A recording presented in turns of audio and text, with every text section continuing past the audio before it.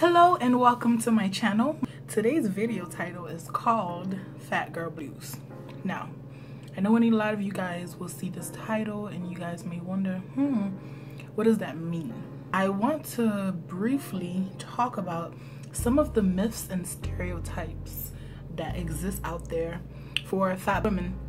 And I do have to say that because I am a black woman, that will inform a lot of my experiences and my perceptions of some of the myths and some of the stereotypes. Now, if you see me looking down this way, that's because I have a laptop that I've taken the liberty to write down some information so that I make sure that I do not miss anything. First of all, I have to say that I personally do not have a problem with using the word fat.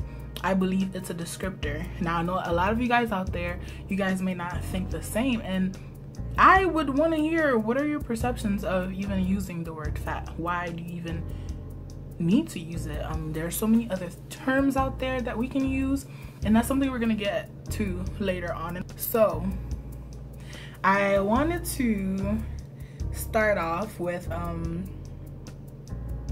fat girl myth number 1 is that fat girls have lower standards. Yes, so fat girls have lower standards, and I'm gonna use the term girl and woman interchangeably. Yeah, so this stereotype in particular comes about because a lot of people say that, oh, fat people are already hard to want, hard to desire, hard to like, that their standards are lower, therefore so that we can, I guess, scrape at the bottom and at least be able to get someone. And I saw a campaign that says fat girls won't give you their numbers or won't even give you a call back, and that is so true.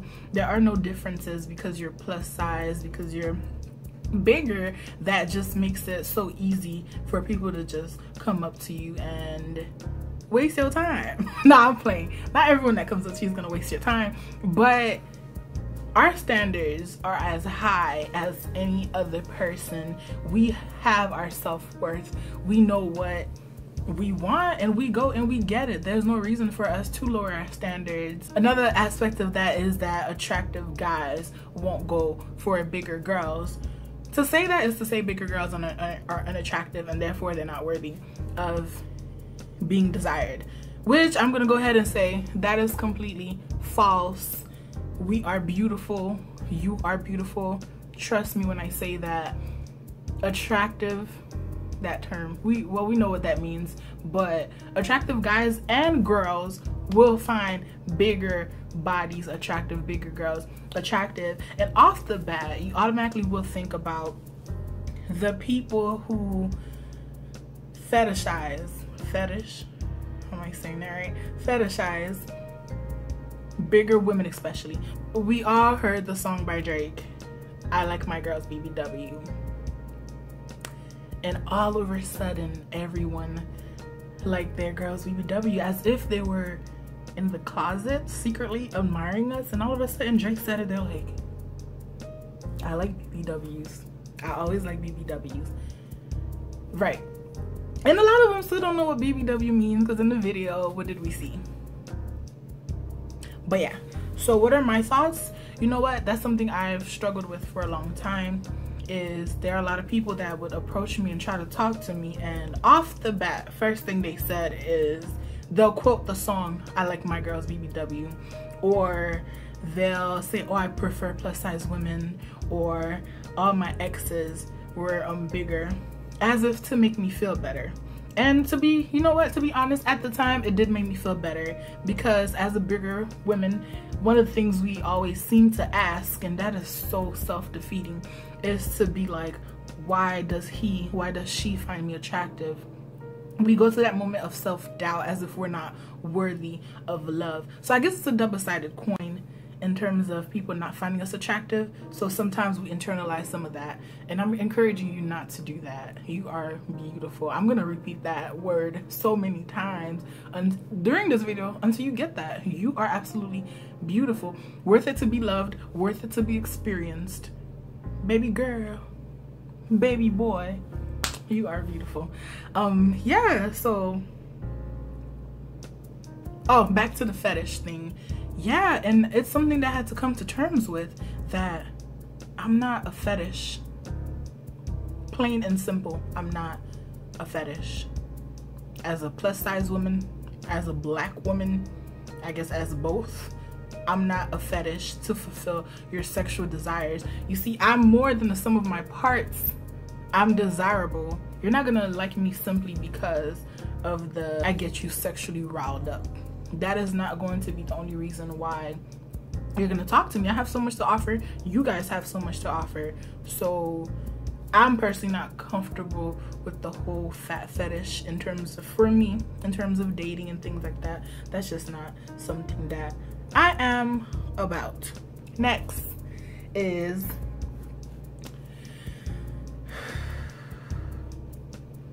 did you guess? Yes, that fat people, fat women, bigger people are lazy. And you know, on the flip side of the coin to laziness is always that we are unhealthy. So we're unhealthy because we're fat is to say that every person who's non-fat, I'm not going to use the word skinny because there's even a lot of debate about where does the term plus size, where does the term fat, in terms of size, like where does it start? So I'm guessing everyone who's non-fat is therefore not lazy, therefore they're active and they're healthy. But we also have to understand that you cannot measure health or activity level or laziness by just looking at someone. There's not a special code that's written on their forehead proportionate to the mass that they carry that tells you the person is fat or unhealthy, or they're non-fat and healthy. So I want you guys to get out of the way. And I know a lot of people, they say that, oh, it's an excuse when we say, oh, there are some people that have certain diseases that makes it easy for them to gain weight and hard to lose weight. But that's a reality. We have to accept the fact that people are plus size or bigger for a different reason. And yes, there will be some who have diseases that will be that causes them to retain weight or makes it hard for them to lose weight. There are going to be those people who don't exercise, who don't eat so healthy, and that causes them to be fat. But that doesn't mean that you respect them any less. That doesn't mean that they deserve to be bullied. That does not mean any of that. People can be the way they are for multiple reasons, and we have to respect that. We have to respect where people come from. We don't know their history, so we can condemn them based on where they are right now. So let's just get that out of our vocabulary, our mental vocabulary. I really want to go ahead and touch base about this one myth. And it's not a myth, but it's a mind state that we as a culture, I guess we as a people, are having, and that is that only curvaceous people are attractive. Now before, it was about being skinny, it wasn't as important, but now proportions rule everything. We are enslaved to that measuring tape, making sure that we are stacked, and that's pervasive within the fat community, the body positive community. We tend to praise those who are the right kind of fat, and by that I mean their waist is really small, but I guess their behind and their breasts are BBW. Now, like I mentioned, we are slaves to our proportions, and we often neglect within the body positivity movement that even within that movement there is a variety of bodies that deserve to be seen and accepted wholeheartedly and positively. There are those who are top heavy. There are those who are bottom heavy. There are those that carry weight in their stomach. There are those that are bigger and don't have big boobs. I don't have big boobs and I'm a big girl. There are those who are bigger who don't have big butts. It's as if the only way you can be an acceptable fat person is if you have a big boobs and big butts, and that is not true. There's different ways to be fat, and we have to accept all of that, not just the acceptable versions. And I have to, as a black woman, being black woman informs my experience being a fat woman. And I also have to say, even within my community, we tend to be more acceptable. We accept those plus size women who are lighter skinned or brown skinned, and we often neglect the dark skinned ones. It's as if they've been hit with a double whammy. They're dark skinned and they're fat, and a lot of people, they feel unattractive. They don't feel like they're beautiful. But like I said, I'm gonna mention it.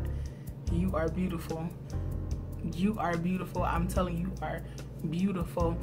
And I also quickly want to talk about the different terms, being big, fat, plus size, BBW.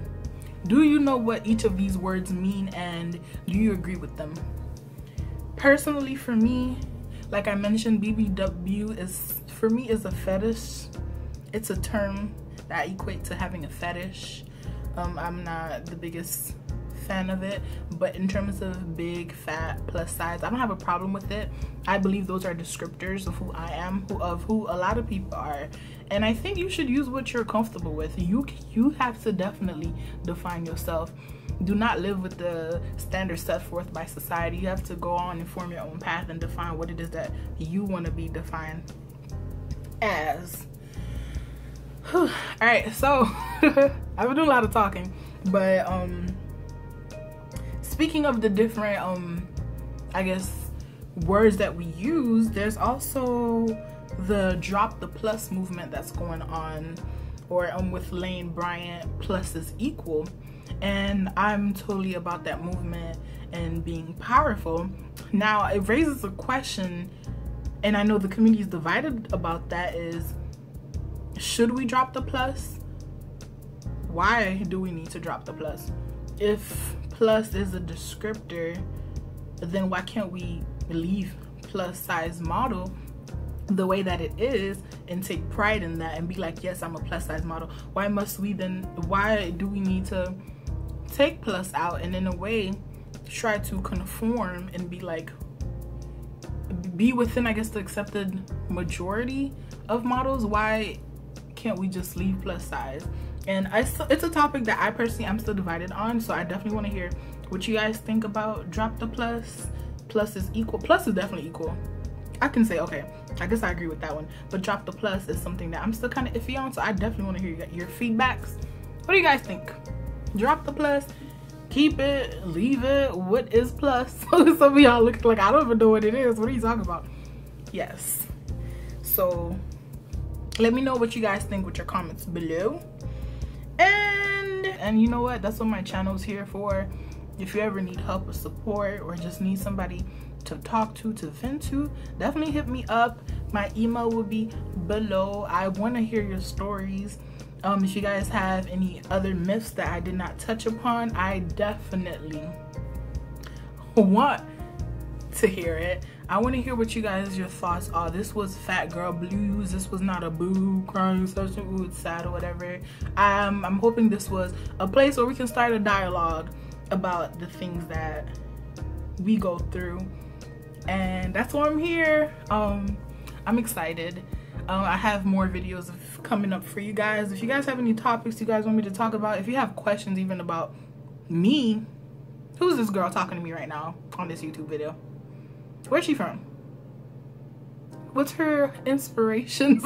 Like, whatever it is that you guys want to know, hit me up. I'm so excited to start off this channel. Like, comment, subscribe. I'm new to this video, but I do remember people saying that at the end of their videos.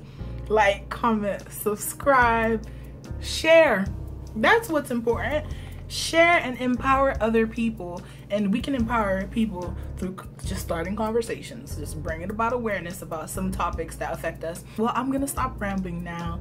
Thank you guys for tuning in. This was Fat Girl Blues. You see what I did? I wore the blue lipstick. I wore the blue lipstick because it went with it.